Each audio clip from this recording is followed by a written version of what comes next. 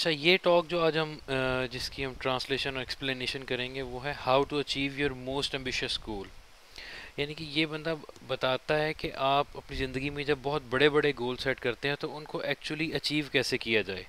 बहुत सारी बातें होती हैं जैसे कि हार्ड वर्क हो गया, फोकस हो गया, मुख्तलिफ डिफरेंट चीज़ें होती हैं। ये उनमें से आज एक चीज़ पर, एक असूल पर फोकस करता है और मुख्तलिफ मिसालों के ज़रिए उसको बताता है और हम उसको देखते हैं जैसे जैसे ये बताता है। A show of hands, how many of you believe you could replicate this image of Brad Pitt with just a pencil and piece of paper? कहता है आप बताएं कि ये जो इमेज शो हो रही है ब्रैड पिट की, ये कितने लोग आप समझते हैं इतना कॉन्फिडेंट फील करते हैं कि वो सिर्फ पेंसिल और अगर पेपर उन्हें दे दिया जाए तो वो ये इमेज बना सकते हैं। ऑब्वियसली कोई भी आर्टिस्ट इस तरह नहीं होता कि वो इतनी आसानी से इतनी बड़ी इतनी अच्छी पिक्चर बना सके। तो Well, I'm going to show you how to do this. And in कहता है मैं आपको बताता हूँ कि कैसे आप इसको कर सकते हैं, कैसे आप ये पिक्चर बना सकते हैं। so doing, I'm going to give you the skill necessary to become a world-class artist. और ये समझाने में कि इस पिक्चर को कैसे आप बना सकते हैं, मैं ये भी आपको बताऊंगा कि आप वर्ल्ड क्लास आर्टिस्ट कैसे बन सकते हैं सिर्फ और सिर्फ 15 सेकंड में। यानी कि मैं आपको एक असूल बता देता हूँ। And it shouldn't take more than about 15 seconds. But before I do that, how many of you believe you could replicate this image of a solid gray square? लेकिन कहता है अच्छा ठीक है, उस इमेज को छोड़ें वो जो ब्रैड पिट की थी, लेकिन आप ये बताएं कि आप इस सॉलिड ग्रे स्केयर को आप बना सकते हैं। तो ऑब्वियसली मैं बना सकता हूँ, आप भी बना सकते हैं, क्योंकि ये सॉलिड ग्रे स्केयर है। स्केयर ड्रॉ करना है और उसको ग्रे कलर कर देना है बस। तो आप एक छोटा स्केयर बना सकते हैं। Every one of us.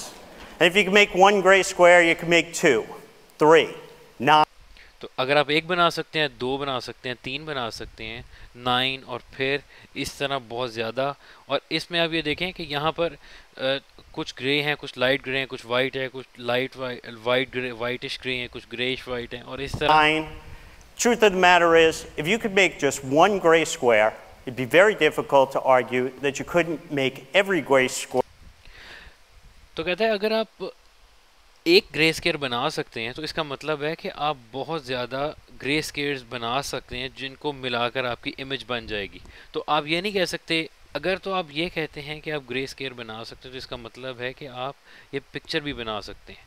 और ये बहुत डिफ़िकल्ट हो जाएगा अगर आप कहेंगे नहीं ऐसा तो मैं कर नहीं सकता, क्योंकि आप ग्रे स्केयर तो बना ही सकते Where हैं। necessary to replicate the image in its entirety. And there you have it. I've just given you the skill necessary to become a world-class artist. तो कहते हैं मैंने आपको बता दिया कि आप वर्ल्ड क्लास आर्टिस्ट किस तरह बन सकते हैं सिर्फ स्केयर्स ड्रॉ करके। मगर I know what you're thinking. That's not real art. Certainly wouldn't make me a world-class artist. कहता है मुझे अंदाज़ा है कि आप क्या सोच रहे होंगे कि ये तो कोई रियल आर्ट नहीं है। आप मतलब इस तरह स्केयर्स ड्रॉ करके तो कोई वर्ल्ड क्लास आर्टिस्ट तो नहीं बन जाता। मगर So let me introduce you to Chuck Close. He's one of the highest earning artists in the entire world for decades. तो कहते हैं ये जो बंदा है जो चक क्लॉस है, ये हाईएस्ट अर्निंग आर्टिस्ट है जो कि इमेजेस बनाता है और काफ़ी अच्छा अर्न करता है। फॉर 10 years हो गए हैं उसको तकरीबन ये काम करते हुए।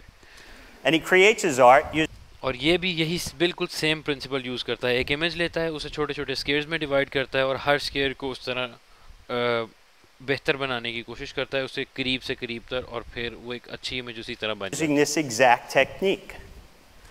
You see, what stands between us and achieving even our most ambitious dreams has far less to do with possessing some magical skill. तो कहते हैं आमतौर पे जब हम इस बात से वो ये पॉइंट बताता है कि जब हम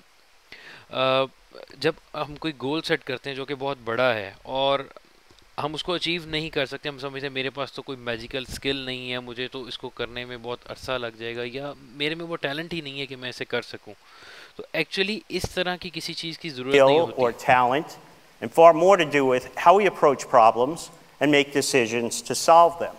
तो कहता है बल्कि ये ज़्यादातर डिपेंड टैलेंट पर नहीं बल्कि उन छोटी छोटी डिसीजंस पर करता है और उस अंदाज पर करता है जिसके ज़रिए हम प्रॉब्लम्स को देखते हैं। मिसाल के तौर पर अगर हम उस इमेज को अगर हम छोटे छोटे बॉक्सेस की शक्ल में देखेंगे और उनको बनाने की कोशिश करेंगे तो हम बॉक्सेस बनाते बनाते पूरा इमेज बना देंगे, मगर हम एक उसको इमेज को इसकी इंटायरिटी में या उसकी एज अ होल देखेंगे और हम कहेंगे ये हम ज़ीरो से अचानक ये इमेज तो नहीं बना सकते, तो ऑब्वियसली नहीं बना सकते, उसके वो करना पॉसिबल नहीं है। तो बात ये आ जाती है कि आप जब अपनी ज़िंदगी में आगे बढ़ें, आपके बड़े बड़े गोल्स हैं, तो आप उसको हल करने के लिए आप किस तरह उनके रास्ते में आने वाली प्रॉब्लम्स को देखते हैं।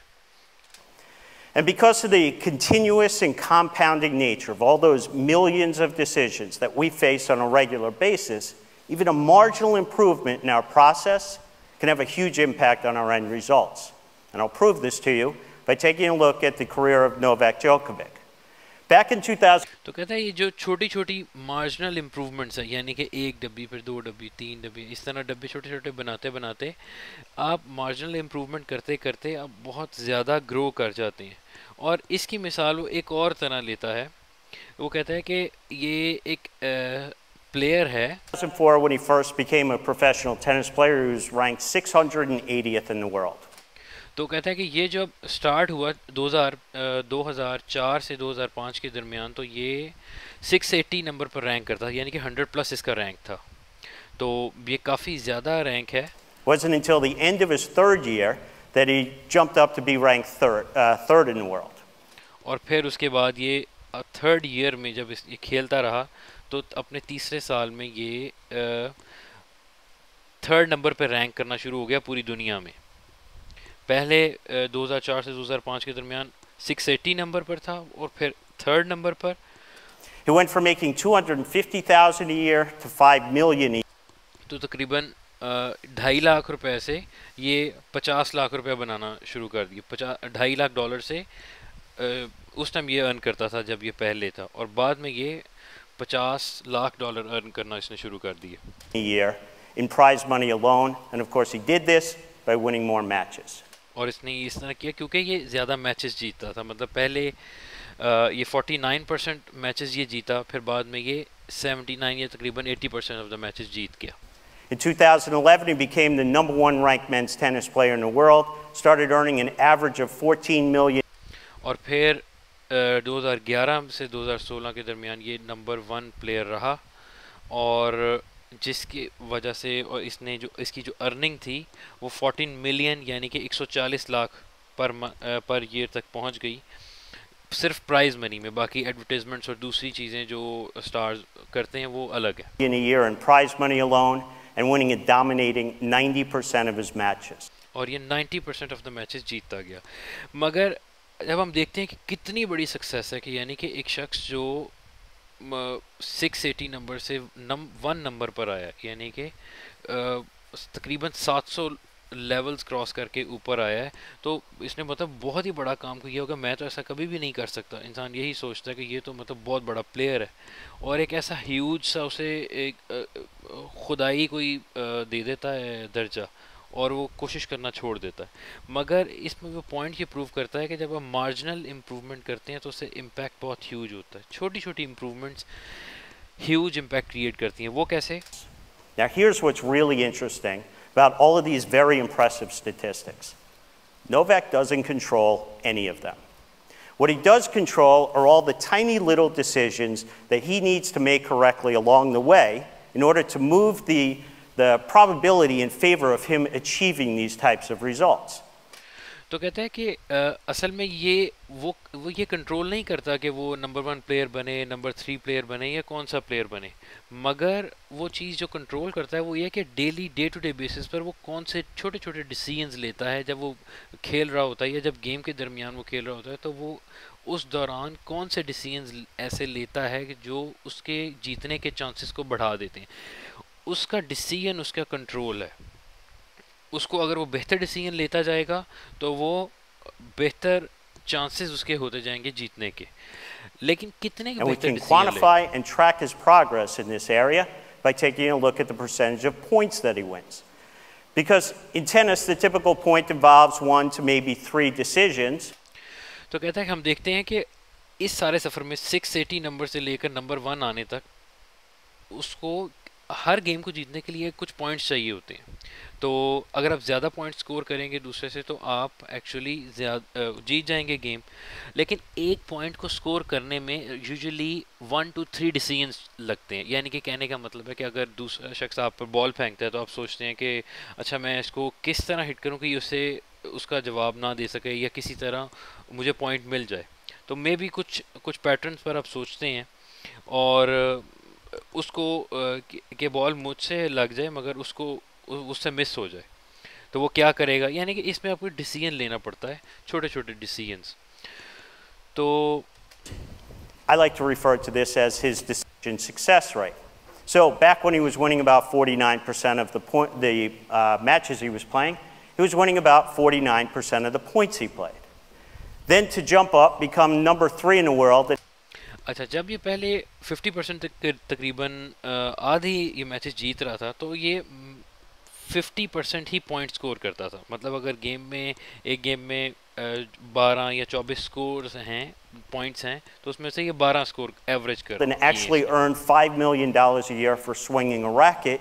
He had to improve his decision success rate to just 52%. और फिर इसके जो पॉइंट्स इम्प्रूव हुए हैं जब इसने 680 से 3 नंबर पर आया है। और सिर्फ वो बता रहा है, कहता है कि सिर्फ रैकेट को स्विंग करने के इसके 50 लाख डॉलर इसने पर ईयर अर्न किए हैं। और उसमें लेकिन इसमें सिर्फ जो पॉइंट इसने पॉइंट में इम्प्रूवमेंट आई है वो 52% आई है। मतलब 49% से सिर्फ 52%। यानी कि एक मैच को जीतने में जितने पॉइंट्स लगते हैं वो सिर्फ 52% इसने इम्प्रूव किए हैं। Then to become not just number 1, but maybe one of the greatest players to ever play the game, he had to improve his decision success rate to just 55%. और फिर इसको ये 55% इम्प्रूव करना पड़ा है उसको। यानी कि 49 से 52 का सफ़र हुआ 3% का, और 52 से 55 का भी 3% का सफ़र हुआ। यानी कि बहुत ही मार्जिनल इम्प्रूवमेंट हुई पॉइंट्स की अर्न करने में। और हर पॉइंट के अर्न करने में 1 से 3 डिसीजंस लगते हैं। तो मे बी इसमें अगर 3% पॉइंट अर्न किए हैं तो इसने समझ लें कि 3% ही अच्छे डिसीजन लिए हैं, ज़्यादा 3% बेहतर डिसीजन लिए हैं। और फिर इसके बाद मज़ीद इसने 3% डिसीजन बेहतर लिए तो वो नंबर 1 पे पहुंच गया। बहुत ही कम परसेंटेज है जो इसकी इम्प्रूव। अभी भी ये मतलब कोई 80-90% पॉइंट्स नहीं इसने जीत लिए। मतलब ऐसा नहीं हुआ कि अगला जो खिलाड़ी है वो 10% पॉइंट्स पर रहता हो। वो उन खिलाड़ियों के भी 49% पॉइंट आए हैं, मगर ये थोड़े से इसने ज़्यादा जीते जिसकी वजह से ये नंबर 1 पर आ गया। Now, I keep using this word just. I don't want to imply this is easy to do. Clearly, it's not. But the type of marginal improvements that I'm talking about are easily achievable by every single one of us in this room. And कहता है कि कहने को ये 3% है, मुझे अंदाज़ा है कि इस 3% को अचीव करना इतना आसान नहीं है। मगर जो मेरा बात कहने का सारा मकसद है वो ये है कि जब हम थोड़े थोड़े डिसीजंस लेते हैं तो वो एक्चुअली हमारी वो डिसीजंस अगर बेहतर हम लें तो वो हमारी एंड रिजल्ट के ऊपर बहुत ज़्यादा मेजर इम्पैक्ट डालते हैं। I'll show you what I mean. From kindergarten all the way through to my high school graduation, yes, that's high school graduation ये मेरी हाई स्कूल ग्रेजुएशन की तस्वीर for me. Every one of my report cards basically said the same thing. Stephen's a very bright young boy. If only he would just settle down and focus. What they didn't realize was I wanted that even more than they wanted. तो कहता है मुझे शुरू से लेकर high school तक वो मुझे यही कहते थे मेरे टीचर्स हर रिपोर्ट कार्ड में कि भाई ये बच्चा तो बहुत ज़हीन है, बहुत अच्छा है, मगर ये है कि ये फोकस नहीं कर पाता। अगर ये फोकस कर लेना किसी चीज़ पर तो फिर ये बहुत ही एक्स्ट्राऑर्डिनरी स्टूडेंट बन जाएगा। Wanted it for me. I just couldn't. कहता है लेकिन उनकी ख्वाहिश से ज़्यादा मेरी अपनी भी ख्वाहिश थी कि मैं चीज़ों के ऊपर फोकस करके उन्हें मैं अचीव करूं और अपनी ज़िंदगी को बेहतर करूं, मगर ये मेरे कंट्रोल में ही नहीं था, मैं कर ही नहीं पाता। And so from kindergarten straight through the second year of college, I was a really consistent C minus student. और मेरे मुसलसल C माइनस ग्रेड्स आते थे। But then going into my junior year, I'd had enough. I thought, I want to make a change. I'm going to make a marginal adjustment. And I'm going to stop being a spectator in my decision making and start becoming an active participant. तो मैंने सोचा अच्छा ये इस तरह कब तक चलेगा, मैं इसको चेंज करता हूँ और मैं अब थोड़ी सी मार्जिनल एडजस्टमेंट करूँगा, थोड़ी सी अपनी ज़िंदगी में अपनी लाइफस्टाइल में एडजस्टमेंट करूँगा, और अब ये अपने आप को फेल होता वो इस तरह देखूँगा नहीं, बल्कि जब मैं डिसीजन ले रहा हूँगा तो उसका हिस्सा बनूँगा, उसको एक्टिवली डिसीजन लूँगा, ना कि अगर जिस तरह मुझे मेरा दिमाग ले गया मैंने उधर ही कर दिया। And so that year, instead of pretending again that I would suddenly be able to settle down and focus on things for more than 5 or 10 minutes at a time, I decided to assume I wouldn't. And so if I wanted to achieve the type of outcome that I desired, doing well in school, I was going to actually have to change my approach. And so I made a marginal adjustment. If I would get an assignment, let's say read 5 chapters in a book, I wouldn't think of it as 5 chapters. तो कहता है कि मैंने इसमें यहाँ पर ये करना छोड़ दिया कि मैंने अब यानी कि मैंने इस बात को माना कि मैं फोकस नहीं कर पाता, तो मैं अपनी इसमें अपनी हैबिट को, अपनी रूटीन को, अपनी सोच को थोड़ा सा चेंज करूँगा। मिसाल के तौर पर कहता है अगर मुझे फ़र्ज़ करो असाइनमेंट मिली है कि आपने 5 चैप्टर करके आने हैं असाइनमेंट में, तो मैं उसको ऐसा नहीं सोचूंगा कि मैंने 5 चैप्टर करने हैं, मैं तो फोकस नहीं कर पाता, मैं 5-10 मिनट से ज़्यादा किसी चीज़ पर फोकस नहीं कर पाता, मैं 5 चैप्टर कैसे करूँगा, ये तो बहुत मसला होगा। Wouldn't even think of it as 1 chapter. I would break it down into these tasks that I could achieve. और मैं मैं ये भी नहीं कहूँगा कि मैं अच्छा चलो 1 चैप्टर कर देता हूँ या 1 पेज कर देता हूँ, मैं सिर्फ उसको उस टाइम में डिवाइड कर दूंगा जिस टाइम में मैं अपने आप को फोकस कर सकता हूँ। मतलब मेरा फोकस का टाइम मैं किसी एक चीज़ पर तवज्जो लगा सकता हूँ 5 से 10 मिनट, तो मैं उस 5 चैप्टर्स को डिवाइड कर दूंगा उतने टास्क में कि जितना मैं 5-10 मिनट में कर सकता हूँ। मिसाल के तौर पर अगर मैं 5-10 मिनट में 1-2 पैराग्राफ्स पढ़ सकता हूँ, तो मैं उनको 2-2 पैराग्राफ्स में पूरे टास्क को डिवाइड कर दूंगा। That would require me to focus for just 5 or 10 minutes at a time. So maybe 3 or 4 paragraphs, that's it. I would do that. When I was done with those 5 or 10 minutes, I would get up. I'd go shoot some hoops, do a little drawing, maybe play video games for a few minutes.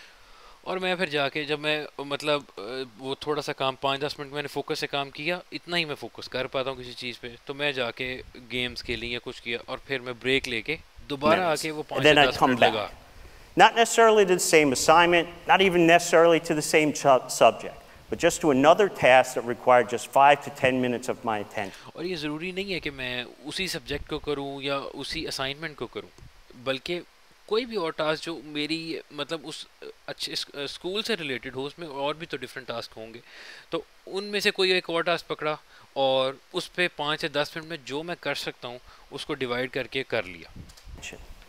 From that point forward, all the way through to graduation, I was a straight A student. और फिर इस छोटी सी change ने मेरी ज़िंदगी में इतना बड़ा चेंज लेके आया कि उस वक्त से जब मैंने ये फ़ैसला किया तो मैं सी से स्ट्रेट ए स्टूडेंट बनी, यानी कि पूरा थ्रू आउट मेरा ए ही ग्रेड आता रहा ग्रेजुएशन तक 4 सालों में। Dean's List, President's Honor Roll every semester. I then went on to one of the top graduate programs in the world for finance and economics. और फिर उसके बाद मुझे अच्छे से अच्छे मौके मिलते रहे, मैं अच्छे से अच्छे एग्ज़ाम्स में मैं बेहतर परफॉर्म करता रहा। Same approach, same results.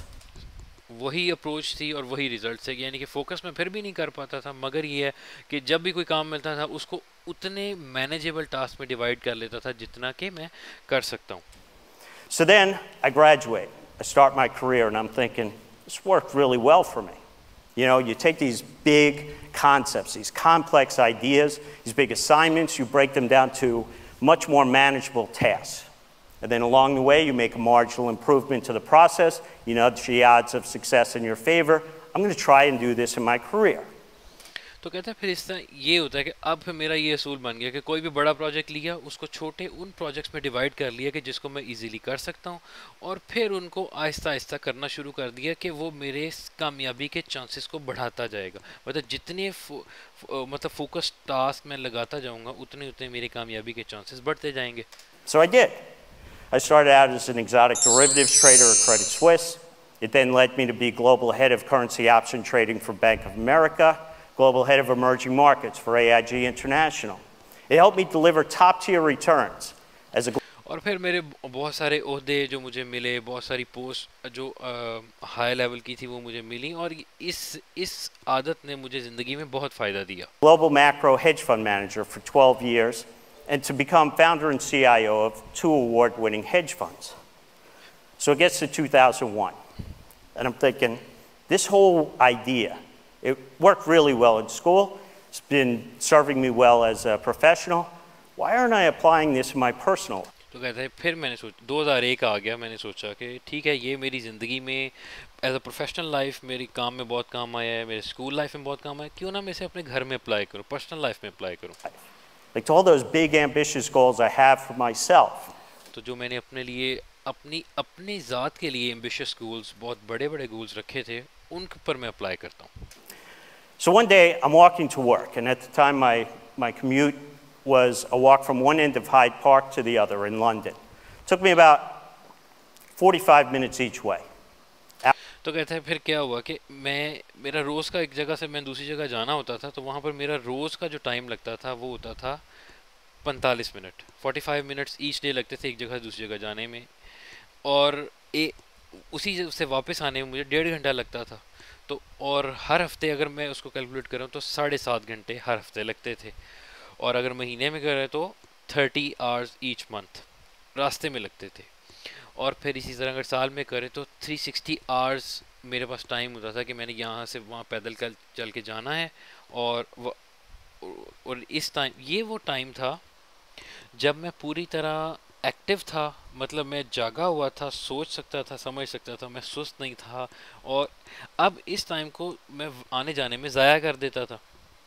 तो मैंने सोचा कि क्यों ना इसको इस्तेमाल किया जाए। तो मैंने उस टाइम में जाते हुए गाने सुनता होता था आईपॉड पे, तो मैंने क्या किया कि मैंने सोचा कि इस दौरान मैं कुछ स्किल सीख लूँ। तो मैंने जर्मन लैंग्वेज की ना कुछ सीडीज़ वगैरह पकड़ के, और सारी जो स्टोर में गया वहाँ से जर्मन लैंग्वेजेस की सीडीज़ पकड़ी, सारों को डाला कंप्यूटर में किया, और वहाँ से आईपॉड में करके सारा आईपॉड उससे भर दिया। और इस ध्यान से कि कहीं मेरा ध्यान दोबारा गानों की तरफ ना चला जाए, जो कि मुझे पूरा यकीन था कि जा सकता है, तो वो मैंने गाने डिलीट कर दिए सारे। और उसके बाद मैंने आने जाने के दौरान वो मैं जर्मन लैंग्वेज सुनता रहा, और वो मतलब 1 साल भी पूरा नहीं हुआ तो वो काफ़ी मेरी अच्छी ग्रिप होगी। उसके बाद मैंने जर्मन जाके एक क्रैश कोर्स टाइप का एक एक्सटेंसिव कोर्स किया, ताकि मतलब उसको मैं पॉलिश कर सकूं। और Hour and a half a day, 7.5 hours a week. उसके बाद क्या हुआ कि मेरे जो जब मैं हम फिर उसके बाद हम ट्रिप पर जर्मनी गए, तो वहाँ पर जब मैं जर्मन लोगों से बात करता था और जर्मन उनकी ज़बान में बात करता था, वो जवाब देते थे, तो मुझे समझ में आ जाता था, मेरी बात उन्हें समझ में आ जाती। तो जो मेरे पास बच्चे थे वो देखकर हैरान हो गए, कहते कि ये कैसे पॉसिबल है। कहते उनके तो मुंह खुले के खुले रह गए, और वो तो अपने जॉज हैं वो बंद ही नहीं कर सके, जबड़े यानी कि बंद ही नहीं कर पाए, बहुत हैरान हुए। तो कहता है लेकिन मेरे जहन में ये भी था कि मतलब ऐसी स्किल तो आमतौर पर बड़े लोग सीखना पॉसिबल नहीं होता उनके लिए। ये सोचा जाता है कि छोटे बच्चों के लिए कि वो नई लैंग्वेज सीखें या ताकि उनकी ज़िंदगी में काम है। मैं काफ़ी ज़्यादा एजड हो गया था, तो उसमें मैंने ऐसे किया तो उन्हें काफ़ी अच्छा लगा। Week, 30 hours a month, 360 hours. अब सुनते हैं सारा क्या कहता है। Hours a year when I was awake, aware, basically wasting time listening to music on my iPod. So on my way home from work that day, I stopped at the store. I picked up the first 33 CDs in the Pimsleur German language program, ripped them and put them onto my iPod. But I didn't stop there. Because the truth of the matter is, I'm an undisciplined person. And I knew that at some point, I'd switch away from the language and go back to the music. So I removed that temptation by removing all of the music. It left me with just one option: listen to the language tapes. So 10 months later, I'd listened to all 99 CDs in the German language program, listened to each one 3 times each.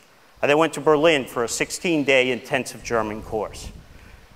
When I was done, I invited my wife and kids to meet me. We walked around the city. I spoke German to the Germans. They spoke German back to me. My kids were amazed. I mean, I couldn't close their jaws. But you and I, we know there's actually nothing amazing about what I just done. I made this marginal adjustment to तो कहता है कि ये मैंने अब एक साल में मैंने जर्मन लैंग्वेज सीख ली, तो ये कोई मैंने इतना बड़ा काम तो नहीं किया। सोचने में तो ये आता है कि मतलब यानी कि आप शुरू में बैठे हैं, आपको मैंने एक साल बाद मैं इस लैंग्वेज का एक्सपर्ट बन जाऊँ, तो ये कैसे पॉसिबल है? नहीं पॉसिबल। लेकिन मैंने अपनी ज़िंदगी में थोड़ी सी एडजस्टमेंट की, यानी कि रोज़ उस रास्ते में जो मेरा टाइम ज़ाया हो जाता था वहाँ पर मैं जर्मन लैंग्वेज सुन लेता था। my daily routine. This marginal adjustment to my process. Und jetzt, ich spreche ein bisschen Deutsch. And now I can speak some German. तो एक स्किल मेरी ज़िंदगी में ऐड हो गई। And so in that moment, I'm thinking, it's not supposed to be this easy for a guy like me, an old guy, to learn a new language. You're supposed to have to do that when you're a kid. And yet here I had done it, this marginal adjustment. So what other big, ambitious goals I've been holding on to, putting off until retirement, that I could potentially achieve if I just made a marginal adjustment to my routine? So I started doing them.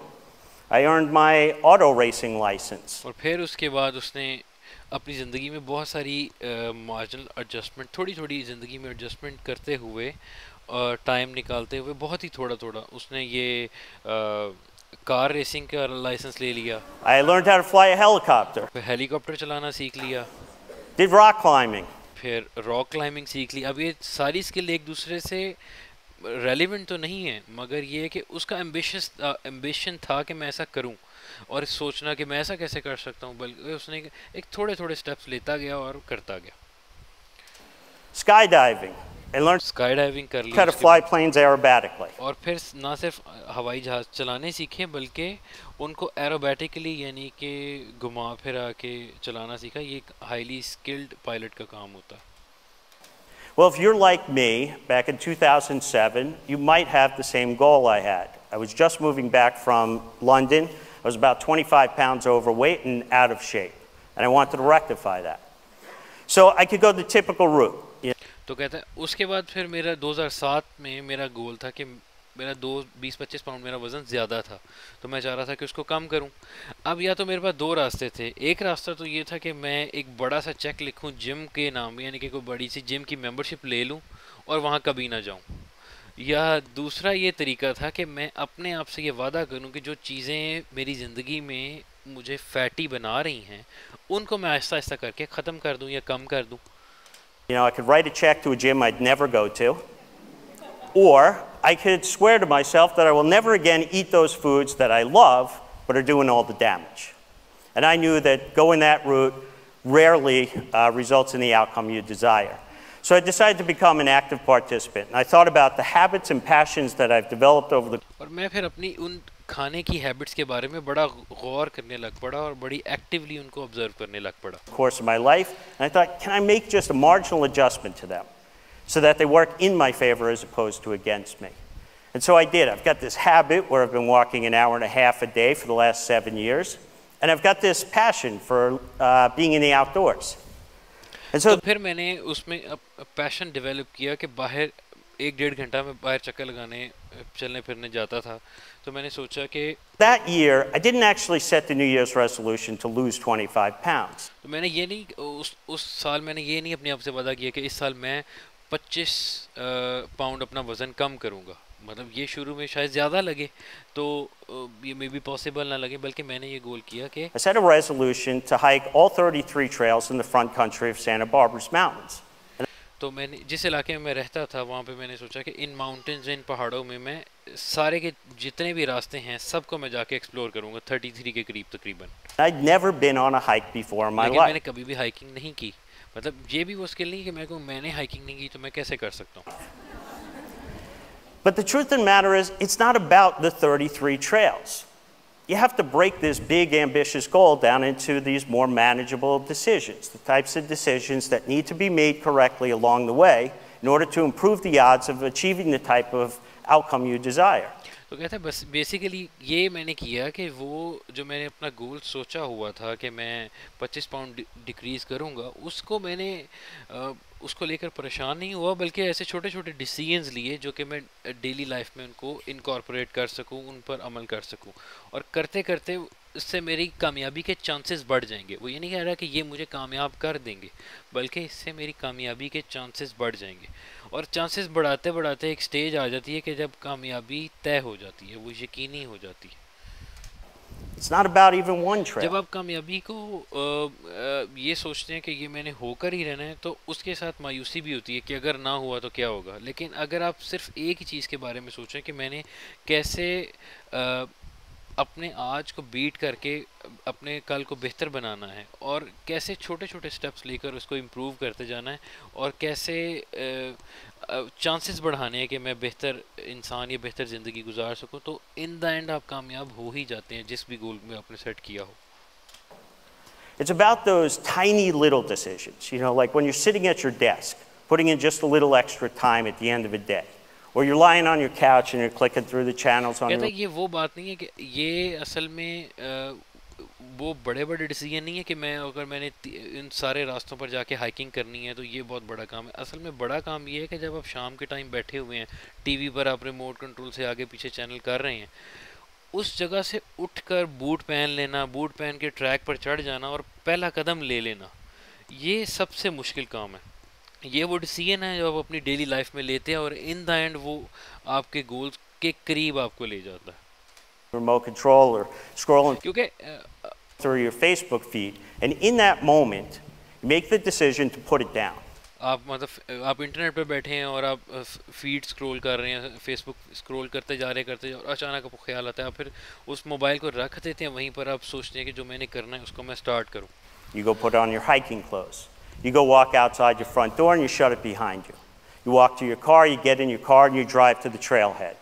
और फिर आप जाते हैं उस रास्ते पर जहाँ से वो मतलब वॉकिंग स्टार्ट होती है, उस जगह खड़े हो जाते हैं, खड़े होके आप पहला कदम लेते हैं, पहला कदम लेते हैं, फिर दूसरा कदम लेते हैं, और इस तरह कदम से कदम मिलते जाते हैं, और वो 33 ट्रेल्स का जो रास्ता है वो पूरा हो जाता है। लेकिन You get out of the car at the trailhead and you take one step. You take 2 steps, 3 steps. Every one of those steps that I've just described is a tiny little decision that needs to be made correctly along the way in order to achieve the ultimate outcome. Now, तो ये जो छोटे छोटे step हैं, असल में ये छोटे छोटे डिसीजंस हैं जो आप लेते हैं कि मैंने ये चीज़ छोड़कर ये चीज़ करनी है, और इस तरफ जाने में आपके कामयाबी के चांसेस बढ़ते जाते हैं। when I say I want to hike 33 trails in the front country, people think about the decisions at the top of the mountain. That's not what it's about. Because if you don't make the right decision when you're on the couch, there is no decision that occurs at the top of the mountain. So by the end of the year, I had hiked all 33 trails in the front country. I did them a couple of times each. I even did a few in the back country. तो कहता है कि मैंने वो 33 trails एक दो दफ़ा, बल्कि एक दफ़ा का इरादा किया था, वो कोशिश करते करते 2-3 दफ़ा I हो lost the 25 pounds, and I capped the year off by doing the hardest half marathon in the world, the peer-to-peer. और फिर इस तरह मैंने अपने वज़न भी कम कर लिया, और उस वहाँ पर एक रेस जो काफ़ी ज़्यादा हार्ड होती है मतलब चलने में, क्योंकि उसमें पहाड़ी पर चढ़ना होता है, तो वो भी मैंने उसमें हिस्सा लिया और उसमें भी सक्सेसफुल रहा। In 2009, I got really ambitious. Ambitious for a guy who still to this day cannot settle down and focus on anything for more than 5 or 10 minutes at a time.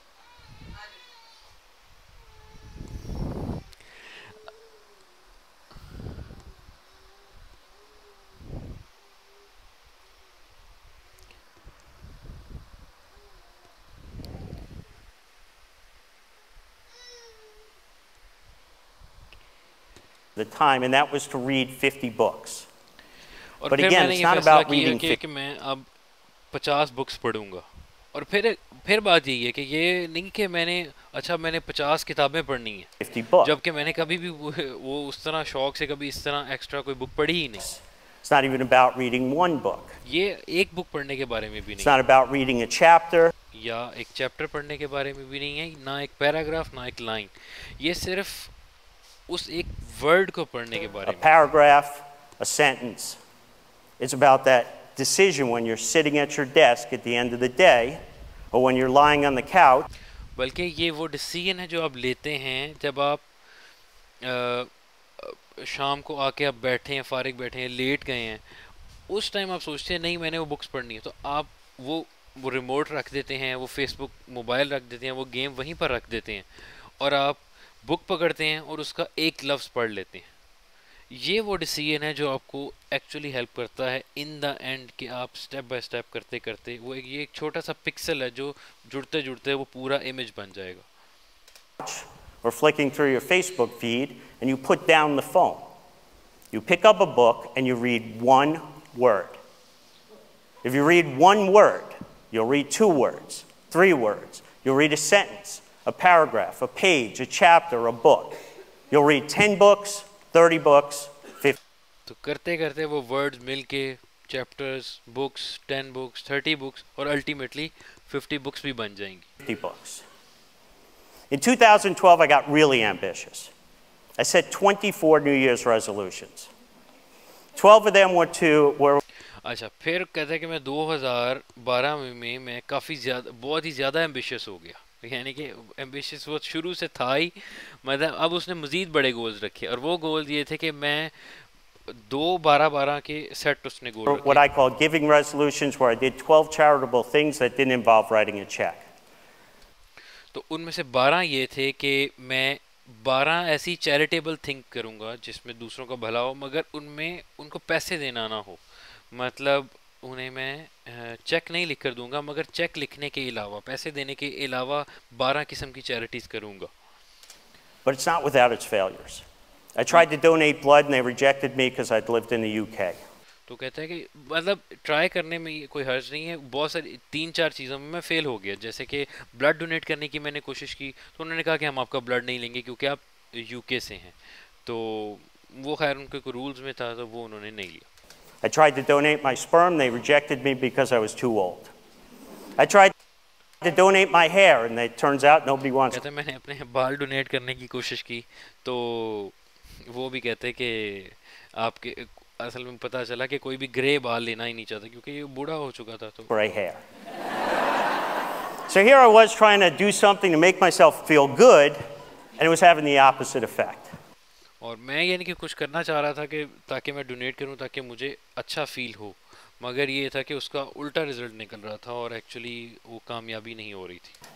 So anyway, I've also had these 12 learning resolutions to learn 12 new skills. तो मैंने सोचा कि अच्छा 12 एक तो giving resolution थी और 12 learning resolution थी जिसमें थी ये यूनिसाइक्लिंग और Parker, slack line, jumping slate, drumming, knitting, ballroom dancing, eating right, social media, lasso, conquer headaches, mindfulness. And when I was done with unicycling, parkour, यूनिसाइक्लिंग सीखी, पार्कोर सीखा. slacklining, jumping stilts, and drumming, अब ये भी देखें ये skills भी बिल्कुल different और अलग ही तरह की है मगर ईच स्टेप जब आप अपनी उस उन रूटीन से निकल कर आप टाइम निकाल के जब इसको टाइम देते हैं तो एक्चुअली आप कुछ कर जाते हैं, कुछ ना कुछ कर जाते हैं. मतलब मे बी आप वो उस गोल तक ना पहुंच सकें जो कि जिसके कम चांस हैं आमतौर पे पहुंच ही जाते हैं मगर अगर फ़र्ज़ करें ना भी पहुंच सके तो आप ज़ीरो से बहुत आगे निकल जाते हैं. my wife suggested I learn how to knit. तो मेरी वाइफ ने कहा कि कहता है क्यों नहीं आप निटिंग सीख लेते. And I'll be honest, I wasn't all that passionate about knitting. But one day I'm sitting under this 40-foot tall eucalyptus. तो कहता है मुझे तो निटिंग इतनी कोई इंटरेस्टिंग नहीं लगती थी तो बहरहाल मैंने कहा एक दिन मैं बहरहाल बैठा हुआ था इस दरख्त के This नीचे. tree that's 2.6 miles up the Cold Spring Trail in Santa Barbara, and I'm thinking, that tree would look really cool if it were covered in yarn. तो कहते हैं मैं मेरे ख्याल आया कि अगर इस ट्री को अगर हम ऊन में लपेट दें तो कितना प्यारा ये दरख्त लगेगा. And so I went home and I Googled this, and it turns तो मैं घर आया मैंने नेट पे देखा सर्च किया तो असल में ये भी एक चीज़ थी. out this is a thing people do. It's called yarn bombing. तो इसको यार्न बॉम्बिंग कहते हैं. You wrap these public structures with yarn. And the second annual international और ये मैं इनके मुख्तलिफ जो पब्लिक चीज़ें होती हैं उनको आप यार्न में बुन देते हैं. yarn bombing day was just 82 days away. So for the next 82 days, तो और फिर उसके बाद जो उसका कंपटीशन था जो पहला उसमें भी तकरीबन 82 डेज़ ही रह गए थे, ज़्यादा टाइम नहीं था. तो फिर नेक्स्ट 82 डेज़ में जहाँ कहीं भी होता, एरोप्लेन में होता, घर में होता, रेस्ट का टाइम मिलता, बोर्ड मीटिंग में होता, कहीं भी होता, मेरे पास निटिंग का वो था सामान, और मैं स्टिच बाय स्टिच करते करते करते करते No matter where I was, if I was in a board meeting, on the trading floor, in an airplane, or in the hospital, I was knitting, one stitch at a time. And 82 days later, I had done my first ever yarn bomb. तो फिर इस तरह मैंने पहली अपनी yarn bombing कर दी और इस दरख्त को इस तरह यार्न में लपेट दिया।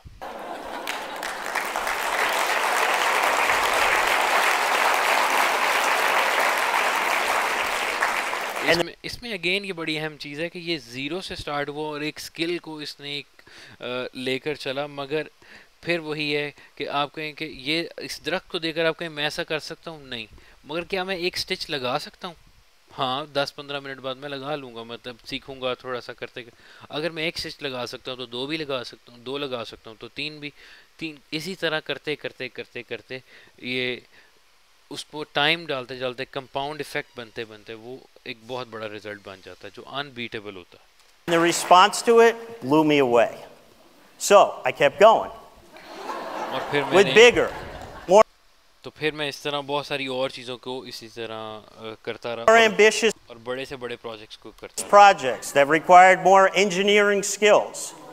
And in 2014, I set the goal to wrap 6 massive boulders in Los Padres National Forest at the top of the mountains. But if I was going to pull this off, I'd need help. तो फिर मैंने सोचा कि मैं क्यों ना जब मैं आगे बढ़ तो मज़ीद से बड़े कंपटीशन के लिए गया, और लेकिन उसमें मुझे फिर हेल्प की ज़रूरत थी। लेकिन ऑनलाइन मेरे कुछ फैंस बन चुके हुए थे एज अ यार्न बॉमर, तो वो मैंने उनको कहा तो उन्होंने मुझे सामान वगैरह भेजा, उससे मैं So at this point, I had a few thousand followers on social media as the yarn bomber. And I started getting packages, lots of packages. 388 contributors from 36 countries in all 50 states. In the end, I didn't. तकरीबन 36 मुल्कों से मुख्तलिफ लोगों ने मुझे बहुत सारा ये सामान भेजा, उनकी मदद से मैं सारा उसे करता रहा। Wrap one massive boulder. I wrapped 18. तो मैं ना सिर्फ एक को कर सका, एक पत्थर को मैंने इसमें लपेटा, बल्कि 18 पत्थरों को इसमें कर दिया, यान में या ऊन में लपेट दिया।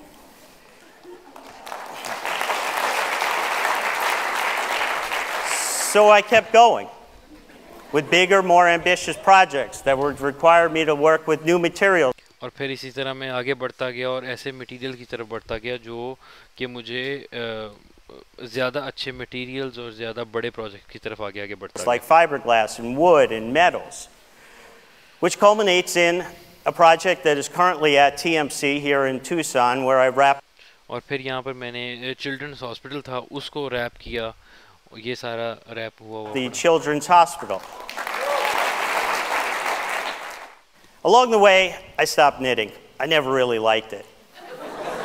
But और फिर करते करते मैंने फिर छोड़ दिया ये निटिंग करना, क्योंकि मुझे कभी ये खास पसंद नहीं था। I like crocheting. So I started making these 7-inch granny squares because that's the standard granny square, and I thought. तो फिर लेकिन मैंने ये 7 इंच के ये स्केयर टाइप के जो ये ऊन के बने हुए रुमाल हैं ये बनाने शुरू कर दिए, और along the way, why am I stopping at 7 inches? I need big stuff. तो फिर मैंने सोचा कि मैं क्यों 7 इंच के क्यों बना रहा हूँ, मुझे बड़े बनाने चाहिए। तो So I started making bigger granny squares. And one day I come home from a business trip and I've got this really large granny, and I went to the website of Guinness. I was curious, what's the world's largest granny square? तो मैंने सोचा अगर मैं बड़े बना ही रहा हूँ तो मैं देखूँ सही ज़रा जो सबसे दुनिया में बड़ा ये ऊन का ये रुमाल सा बना हुआ है ये कितना का मैक्सिमम बड़ा है। तो मैंने Guinness world book of world records में जाके देखा तो उनकी ये कैटेगरी ही नहीं थी कि जिसमें वो इसको शामिल करें। तो मैंने उन्हें फिर रिक्वेस्ट की कि And it turns out there's no category for it. So I applied. And they rejected me. मैंने अप्लाई किया कि आप इस कैटेगरी को शामिल करें, उन्होंने रिजेक्ट कर दिया। मैंने फिर अपील की कि आप शामिल करें, उन्होंने फिर रिजेक्ट कर दिया। मैंने फिर अपील की कि आप इसको शामिल करें, उन्होंने कहा अच्छा ठीक है चलो हम कर देते हैं, मगर अगर आप इस शर्त पर करेंगे कि अगर आप 10 मीटर बाय 10 मीटर लंबा और चौड़ा आप बना सकें तो। So I appealed and they rejected me. I appealed again, and they said, fine. If you make it 10 meters by 10 meters, we'll create a new category, and you will be a Guinness World Record holder. So for the next 2 years, 7 months, 17 days, one stitch at a time, I finally reached more than 500,000 stitches, incorporated more than 30 miles of yarn. तो कहता है फिर तकरीबन अगले 2 साल और 7 महीने और 17 दिन मैं तकरीबन 30 मील लंबा ऊन का धागा उनता रहा और फिर इन द एंड ये मेरा इतना बड़ा ये रुमाल सा बन गया जो कि मैंने उसके लिए अप्लाई किया तो वो फिर मुझे गिनीज वर्ल्ड रिकॉर्ड होल्डर भी मैं बन गया.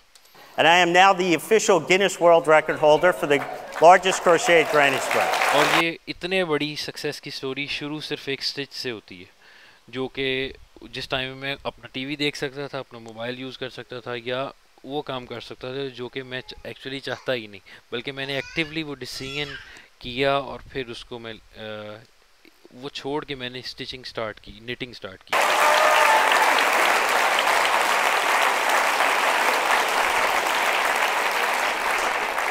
Along the way, I've garnered an awful lot of attention for my escapades. और इस सारे करने के दौरान मैं मुख्तलिफ मुझे मैगजीन्स में कवर किया गया, जैसे कि ये जो बाज़ ऐसी मैगजीन्स तो थी जो कि आर्टिस्ट के लिए जैसे समझे कि बाइबल का दर्जा रखती हैं, यानी कि बहुत ही इम्पोर्टेंट हैं उनके लिए.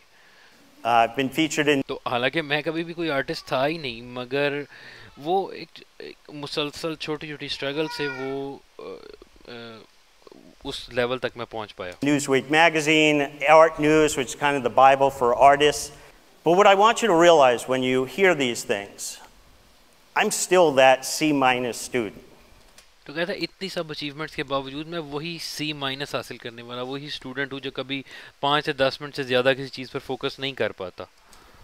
I'm still that kid who can't settle down or focus for more than 5 or 10 minutes at a time, and I remain a guy who possesses no special gift of talent or skill. और ना ही मेरे पास कोई talent है, ना कोई gift है कि मैं कहूँ कि मैं मतलब एक बुक 10 मिनट में ख़त्म कर लेता हूँ या 1 घंटे में ख़त्म कर लेता हूँ. मैं भी नॉर्मल लोगों की तरह ही हूँ.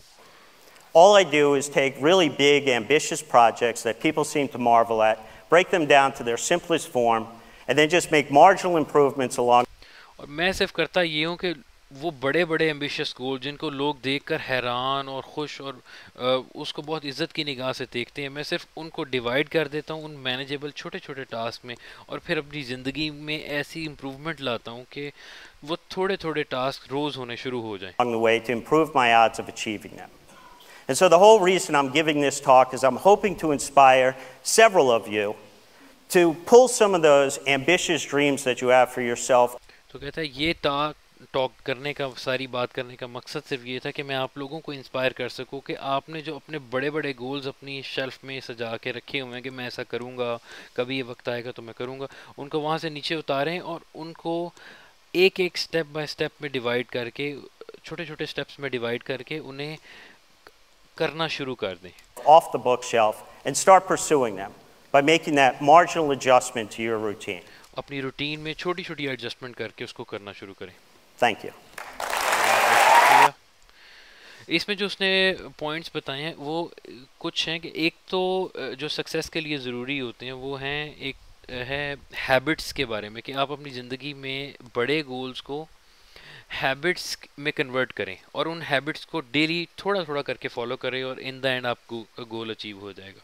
दूसरा है कि फिर आप उसको मैनेजेबल छोटे टास्क में डिवाइड करें. ये किसी भी प्रोजेक्ट मैनेजमेंट का एक बहुत बड़ा असूल है कि कोई भी प्रोजेक्ट असल में छोटे छोटे टास्क का मजमूआ होता है. तो आप जब छोटे छोटे टास्क को बेहतर तरीके से करते हैं तो एक्चुअली वो प्रोजेक्ट कंप्लीट हो जाता है.